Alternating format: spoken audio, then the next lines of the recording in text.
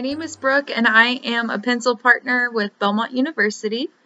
Today I'm going to be talking about art. We're going to talk about kind of what it is, a little bit about why we do it. We're going to talk about specifically fiber art. That is one that typically gets kind of left out of the conversation. So when we think about art, we're not always thinking about blankets or scarves or clothes. But we will be talking a little bit about that today. And then afterwards, I'm going to do a really brief demonstration with you on how to crochet with your hands. It's a little bit different than normal crochet because typically you would have a hook, but I really wanted to give you something that you could do anywhere, no matter what kind of supplies you have. You can just grab a ball of yarn, that's all you're going to need. And it's something that is really good for quarantine too. If you're sitting there watching Netflix or whatever you've got going on, it's something that can really occupy your hands and get you kind of processing with your body. So to start off, what is art? Exactly. I mean, what constitutes art? Is it anything beautiful? Because if it's anything beautiful, then like trees are art and the smell of candles are art. Specifically, art is something that humans do. We utilize our imagination or our thoughts or our feelings about the world, and we channel them into our creative ability. And so we think of different ways to create something to show the world how it is that we feel or what it is that we think. And those pieces, those products, that is art. That is the artwork that we see. And it's typically valued for the way that it makes us feel. And this is where fiber art really comes into play. Again, I mentioned it's one that we don't always talk about when we're talking about traditional art. But it's certainly something that can be made with a lot of intention and a lot of thought. For example, I made a blanket for my grandmother. And the time that I spent working with that yarn, it was meditative. I was able to think about all of these wonderful memories that I had with her and all the ways that she inspires me, and it was really a very emotional process. So that by the time it was ready and I was ready to give it to her, it wasn't just a blanket. It wasn't just a piece of work. It was a tribute to everything that I felt about her because I had the time to really sit down and work through all of that while using my hands. And that's how, especially fiber art, can be so expressive. And it's something that right now, with all the chaos in the world, we can use to get down into our bodies and out of our brains and spend time really just being present with ourselves because it's really important. There's a lot going on right now. We can't control it all, but this is a really great way to work off any of that stress or anxiety. And it's something that you can do while you're in quarantine. It's something that you can do while you're, watching TV or listening to a podcast. It's something that should be pretty accessible. So let's get started. This is what we're going to start with. So when you're hand crocheting, you're going to want to use something that's a little bit thicker. So I'm kind of waiting for that to focus. You should be able to see that this is a pretty good size thick yarn. If you use something smaller, the holes in your work will be really big, and it's really just better to start, especially with something like this. So to get started, no matter how you crochet, even if you were to start crocheting with a hook, you're always going to start with a slip knot. So to do it with our hands, we are going to wrap 2 fingers around like this. This is your tail. This guy you're going to want to leave out of your work for the most part. When you're at the very end, when you're completely finished, whether you're making a blanket or a scarf or whatever it is that you want to make, you will go through and just kind of weave this back in, and it's going to keep your work secure. But for now, let's just try to keep this guy out of the way as best you can. So to do your slip knot, you see I've got the loop around my fingers. you are just going to take this piece, which is what is attached to the ball of yarn, and you are going to just slip it right through there, like this. Here's my tail. I'm keeping this guy out of the way. And then you're going to go down and grab this loop. We'll put one finger in that loop there. And then you're going to take these two fingers out and just tighten that up. And the beauty of a slip knot is that you can move it. You can loosen it, you can tighten it, you can get it to do really whatever it is that you need to do. So this is going to be where we start. So you are going to stick two fingers in this loop that you've got. It kind of helps too if you want to hold this like out of your way. Like I said, we're going to try to leave this tail out. So sometimes everybody will find a hand position that's comfortable, but it helps sometimes to hold this guy aside so it doesn't get mixed up. So from here you've got your loop. Keep it kind of tight here. And you are just going to grab the yarn here and pull it through. So there you can see is a new loop. So then you're just going to do the very same thing. Stick your two fingers in, and you're going to want to kind of tighten this just a little bit, because if you keep it real loose, it'll be hard to tell in the next stage. It's going to be hard to tell what you're working with. So try to keep it on the tighter side, but no matter what you do, try to keep them all the same size. If they're all loose, then life will be okay. If they're all tight, life will be okay. But just try to keep it consistent. So we're just going to keep doing that. There's my two fingers. We're just going to pull that through. Tighten it up. Do it again. Pull that through. Tighten it up. And keep going. And you are just going to do this until you get a length that you like. So if you wanted to do like a small scarf, you could do something like this. And this way you're working vertically. So you're working up to create a longer scarf. You may want to do it horizontally. And so you would have a longer piece, you know, maybe measure it around your neck or however you want to do it. And that would be the length that you would chain. If you want to do something bigger, like a blanket, it's the same concept. So you would just decide either how long you want it or how wide you want it. And that would be the number of chains that you would do. And then whichever you decide, the crochet itself will build in that direction. So I'm just going to do enough to be able to really show you. I'm not going to actually make anything, but I'm going to do that and I will be right back. Okay, so I am back. This is what my chain looks like. You see it's kind of lumpy and folded over. This is the last loop that I have, so I'm just going to stick my finger right in there so that it doesn't fall apart and just tug. And what that's going to do is that's going to kind of make all of the loops closer to the same size. It's going to pull some of that tension through.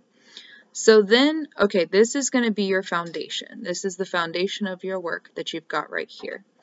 Now with chains, which is what we just did, we just worked our chain stitches, it can get kind of confusing. So I'm going to show you a trick. This is the front of your chain. You'll see here that there's almost like a V shape. Do you see the V? One side goes this way, one side goes this way. There's the V shape. Well, when you flip it over, you're going to see bumps like this here. This bump is going to be what it is that you're working into. So if you get confused or you get lost, just look for those bumps on the back of the V's. Now you can, if you want, you can work into the top of the V's if you choose. It's just your decision. I personally think that working in these bumps back here, it makes it look a little bit better when it's finished. But again, it's entirely up to you. If you can't figure out, kind of what you're doing, it's okay. Just keep going. This is a really intuitive process, and really it's something that you can freestyle with a lot. So this is something too, even if you wanted to, say you didn't want just this one color, you could pair this up with yarn from another ball. So you could do, when you're first starting out and you do your slip knot, you could grab yarn like this and put them together and just work like this. That's okay too. It is really forgiving. So to get started, now we are going to do what's called a single crochet. And when you're doing it with your hands, I think it helps you learn the stitch a bit better than if you were doing it with a hook. But we're going to get started. So if you look right here, this is our bump. This is going to be what we're working into. So we're going to keep that one finger in our loop here. And then we are just going to try to wiggle that finger into the bump. Do you see? So now I'm just going to try to loosen this just a little, enough to maybe get a second finger in there. And you're going to pull from your yarn, and you're going to stick that right in between those fingers, and you're going to pull it through one loop.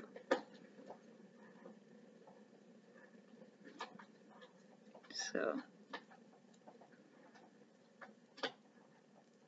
there you go. This is the original loop. This is the one we just pulled through. So then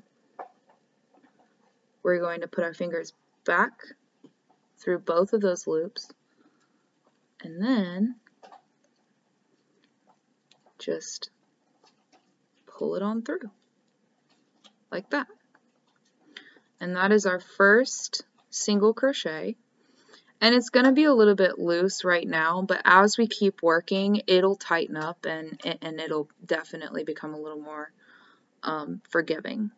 So now we're going to look for the next bump. Keep in mind, this is the back.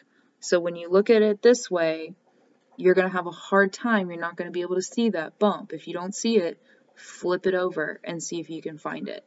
And see right here, that is that next bump right there. So that's going to be what we work into next. So we are going to take our fingers and just gently kind of pull this. We're going to gently pull this bump up.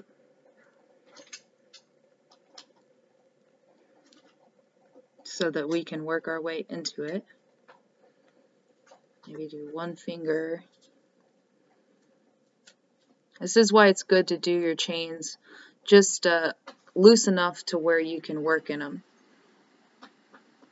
And then, see, I've got the two loops. There's one here and one here. And you're just going to pull this through that first loop. So then you've got two loops. And then pull through one more time.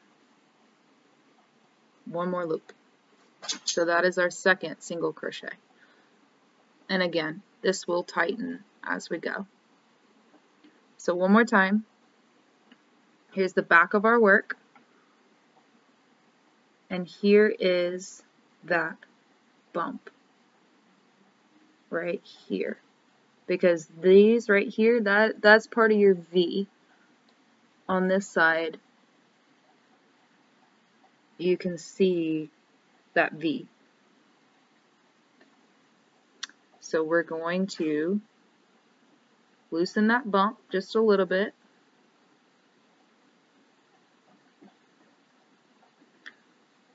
So this is what it will look like. Loosen that bump. Try to keep your finger always in this loop, because if you let go and you pull this, these stitches will come out. So you want to, and sometimes you can even just grab a paper clip or a safety pin and put it around this loop so that it can't go back through the yarn, and that'll keep it stable too. If you're having trouble keeping this on your hand as you work your way through, that will help. So we're in this bump, just kind of work our other finger in there and then pull the yarn through the one loop.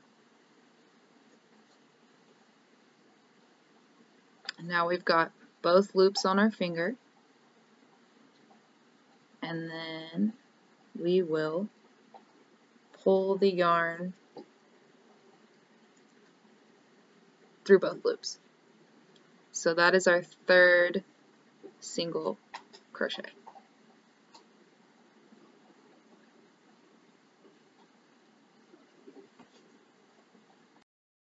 So I'm just going to finish this row up doing the exact same thing that you've already seen me do, and then I'm going to show you how to go on to the next row and start again and work your way back across, okay? Okay, I am back, and I have finished my first row of single crochet. So this is what it looks like. I'm back at the end with the tail. Now, to go on and work your way back this way, it's really easy. And by the way, don't get concerned as you're working into these last, or what would have been your first couple of chains, if it's really tight.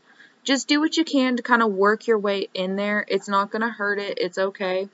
It's just that as you loosen these guys down here, that tension kind of pushes its way towards the end. So it's okay. Just get it done the best way you can. It's not going to hurt anything.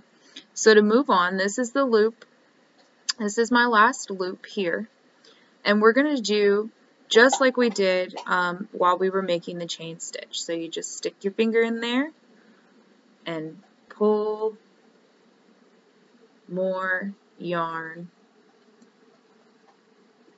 through, just like that. So that's called, you're chaining one is what you're doing. You're making one chain stitch. And then you are going to turn your work around. So this tail will be coming off on this side. And from here, you just go back the way you came. It's going to look a little bit different because now you've got single crochets instead of chain stitches to work into. But the single crochets are actually a bit easier. If you look, you can see that V right there, those two. When you turn it on the side, there's a perfect little hole for you to work into. So the first one is right here, that guy right there. We're just going to go underneath that V into that little hole right there. Do the same thing. Pull up one loop. So now you've got a total of 2.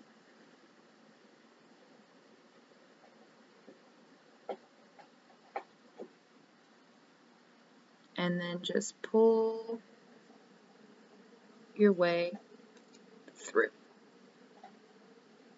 And we'll go on to the next one. So this is your V here. So this is your next stitch that you're going to work your way into. Just go on in there. And sometimes it's easier to push rather than to try to pull.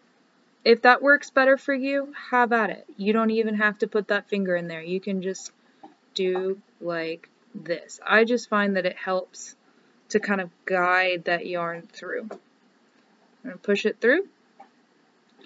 Pull up that one loop there. Got 2 loops on your finger. And then just pull through.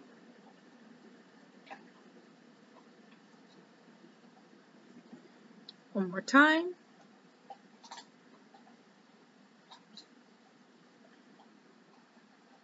So we just, if you hold it up, if you can't tell what is your next loop. Sometimes it's easiest to grab that bottom corner and pull on that loop that you've got on your finger, and you'll see which stitch you just worked in. It'll get bigger and you can see that stitch belongs to that loop.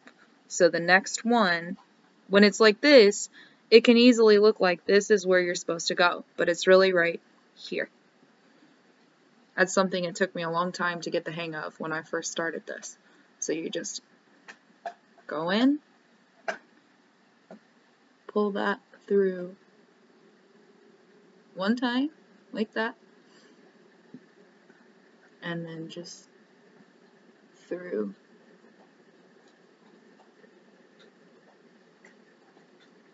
Both loops. And you just keep on going. And you'll get to the end and you can start over, but you can see how this will build up over time. And I'll show you actually right behind me. This is a blanket that I made with this very same method. So it's very easy. It's something that you can do, like I said, easily from home. You don't need a lot of supplies. And I really hope you enjoy it. Thanks.